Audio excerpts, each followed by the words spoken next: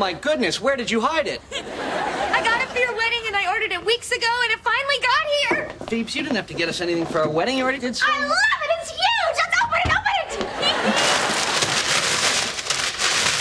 It's the Ms. Pac Man machine. Oh, my God. I didn't know where to put it, so I just left it here for now. Oh, well, maybe we could put it in the guest bedroom. Yeah, okay. I kind of like it here.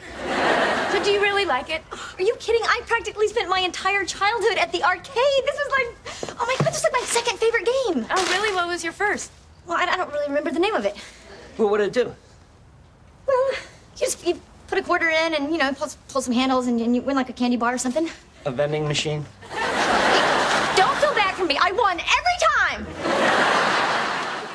No. Yes! Oh, would you look at that, Monica? I just knocked off all your top scores. How sad. Okay, I'm next. No, don't start another game. I said I was next. Phoebe. Oh, I'm sorry. I couldn't hear you over all the winning. Chandler, Phoebe's hogging the game. Who cares? It's a stupid game. Oh, you only think it's stupid because you suck at it. I don't suck. It sucks. You suck.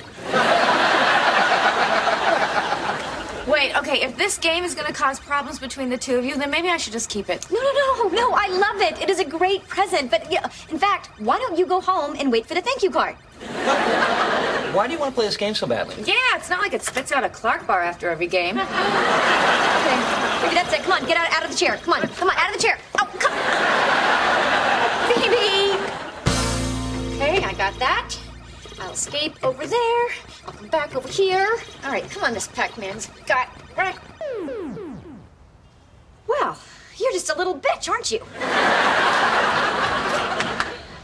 Hey, you guys.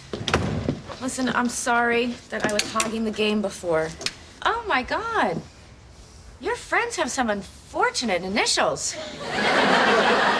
They're all Chandler. Chandler sucks. He couldn't have gotten this good. I did. But it came at a price. Oh.